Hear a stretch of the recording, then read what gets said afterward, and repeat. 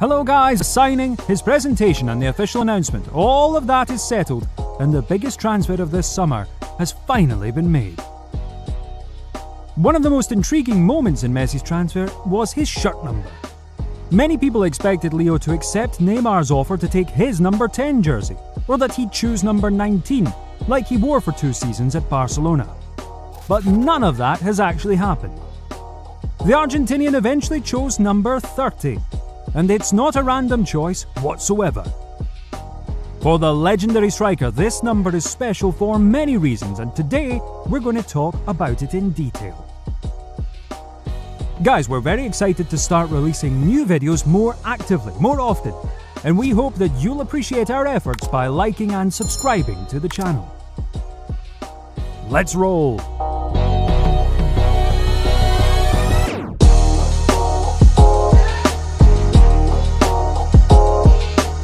The well-known fact: Lionel Messi is a quiet and humble guy off the pitch, and it has always been so. At a young age, the shy Argentinian showed great promise but still was far from the status of being a Barcelona legend, hence he needed the help and advice from experienced players. Barcelona's first squad superstars at that period, Ronaldinho and Deco, noticing Leo's great potential and desire to learn, took care of the young guy.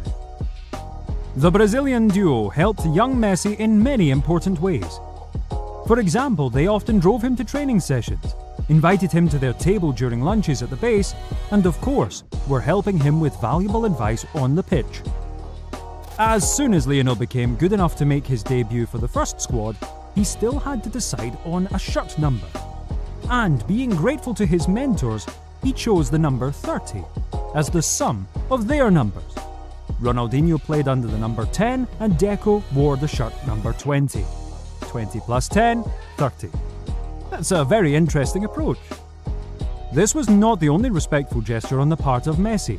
Lionel saved Deco's shirt in his home collection, and he always remembered Ronaldinho's mentoring with great appreciation. Ronaldinho helped me a lot. I came into the dressing room at 16 or 17 years of age. Seeing all those footballing giants made it tough, but he mentored me and made me feel comfortable, and I loosened up. Afterwards on the pitch, I always looked for him, Lionel was saying. And that's how it has to be. Modesty, discipline, hard work, and gratitude.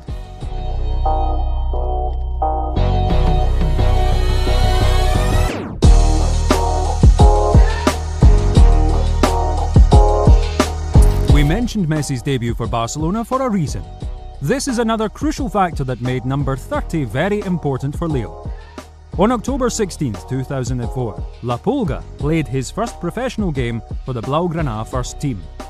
It was the Catalan derby against Espanyol, in which Barcelona head coach Frank Rijkaard substituted the only goal scorer in the game, Deco, for Messi, to come on at the end of the second half. That night, the newcomer wearing number 30 on his back felt for the very first time senior football and realised what it is to be involved in first team success. Remarkably, current PSG head coach Mauricio Pochettino, who is going to work with Lionel for the next few years, also took part in that memorable derby as an Espanyol player. This is how ironic the football world can sometimes be.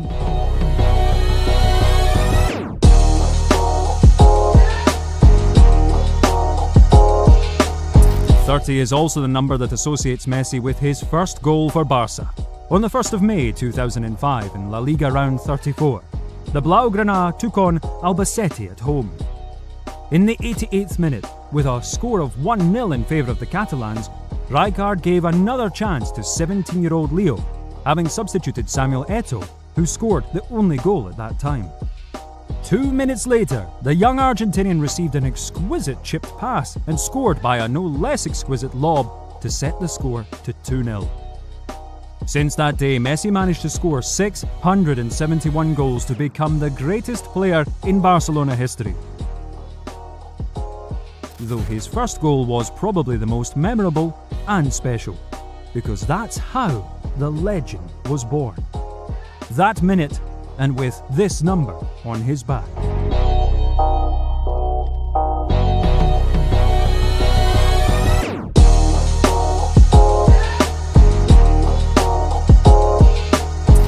the 2005-06 season, Lionel started appearing in the lineup more often and even got his time in the Champions League games. In the group stage, Barcelona was in the same boat with Panathinaikos, Udinese and Revert. Messi got his playing time in 4 of 6 games and managed to score 1 goal and make 1 assist. The next serious challenge for Leo was waiting for him in the 2-leg tie against Chelsea in the last 16. Although La Pulga didn't score in those games, he looked decent against much more experienced opponents. The Catalans continued their winning streak and moved on, but Messi, unfortunately, wasn't able to take part in the further stages due to a serious injury. Though he anyway received his well-deserved golden medal as their team beat Arsenal in the final game with a score of 2-1. Thus, in his first Champions League victory, Messi also played in his number 30 shirt. It's too good to be just a coincidence.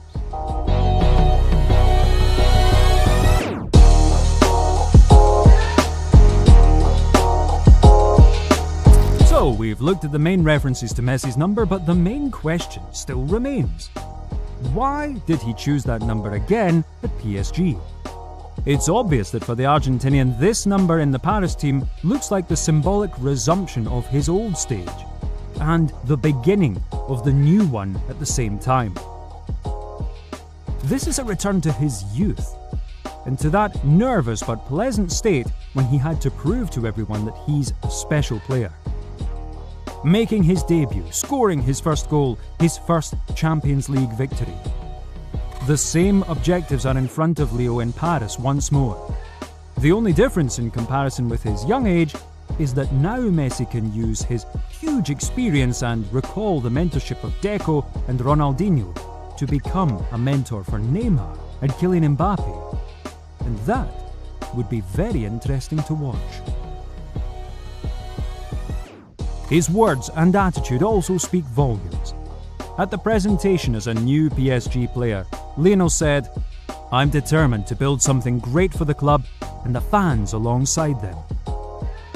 It's pretty obvious that by this great achievement, Leo considers the victory in the main European tournament that seemed unreachable for Les Parisiens without Messi.